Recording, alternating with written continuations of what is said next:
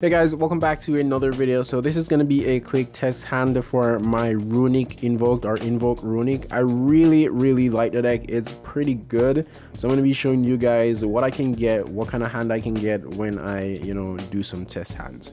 So let's focus on the field and then let's draw our 5 cards to see what we get. So 5 cards.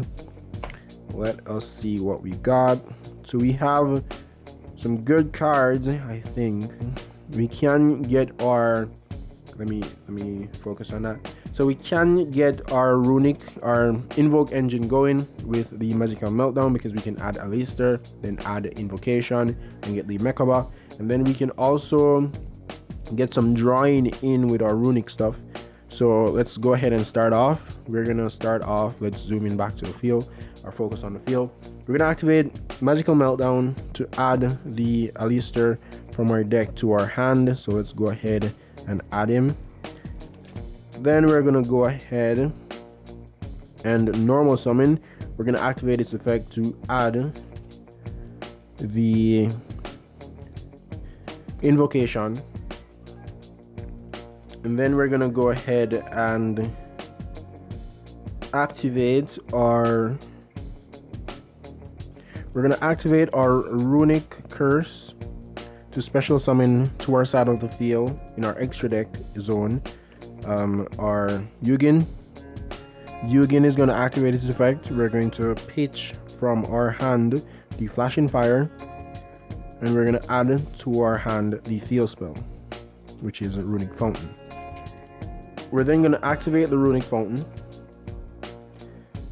and then we're going to activate our invocation to link off, or should I say fusion summon, our Mekaba.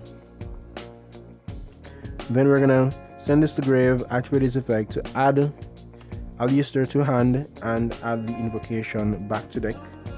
And then we're gonna activate our slumber on our Mekaba, and then we're going to chain it with Runick Fountain to add 3 cards back to deck.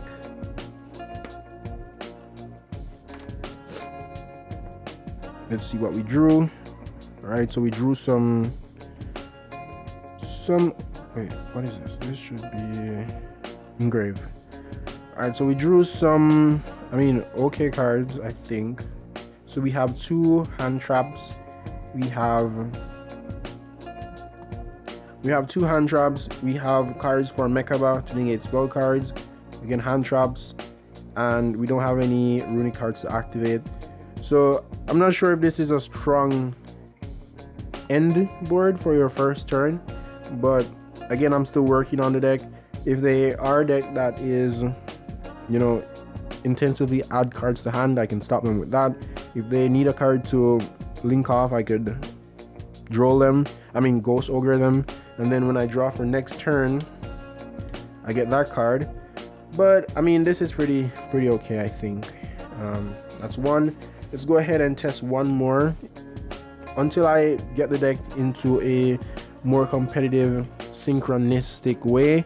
I'm just gonna be doing 2 test hands, and yeah, because I really like the deck. It's pretty good. I like how it looks. Yeah, it's pretty solid. So let's go ahead and draw for our second test hand, and let's see what we have. So we don't have any Runick package, but we have 3 hand traps, and we can go into our invoke engine. So maybe this is okay. So with first, what I would do is I would activate my invocation. Invocation would then search for the Alistair in my deck, and then I would activate the Smitten Storm to special summon to my side of the field Yugen. I would activate Yugen's effect, and I would pitch to my graveyard the Ghost Ogre, and I would add the Fountain.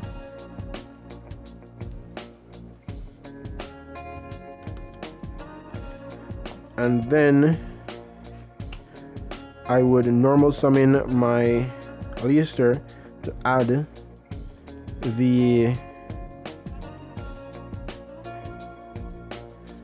invocation Then I would activate Invocation with these two to go for Mekaba.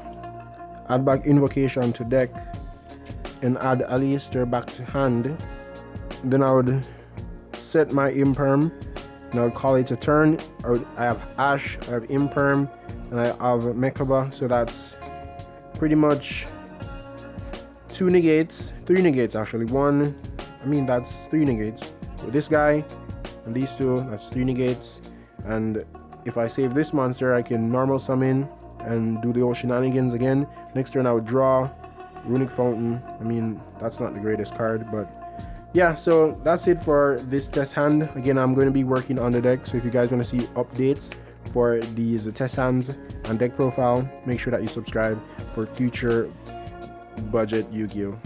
I'll see you in the next one.